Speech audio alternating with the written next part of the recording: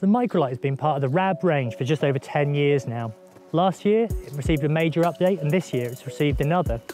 Here we got the Microlight Alpine, which is the hooded version. It's likely to be the most popular for climbers, hill walkers and mountaineers. Bit more warmth, bit extra protection from the elements. So what's the difference? The biggest change is within its ethical credentials, moving to a more sustainable recycled fill and fabrics. On the outer, you've got a 30 denier Pertex Quantum fabric, and on the inner, you've got a 20 denier nylon. So lighter on the inside, where you don't need quite as much durability, and a little more loft.